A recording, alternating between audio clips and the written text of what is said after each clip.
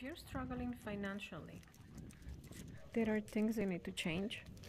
For example, if you tell yourself that you have to make $75 a day, will give you $375 a week, which will help you cover for your normal expenses.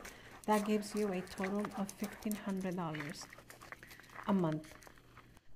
Now, once you are able to make sure that you can do $75 a day, then you may want to do $100 a day. And this is only calculating 5 days a week. If you can figure out how to make $100 a day for 5 days, that's $500 a week.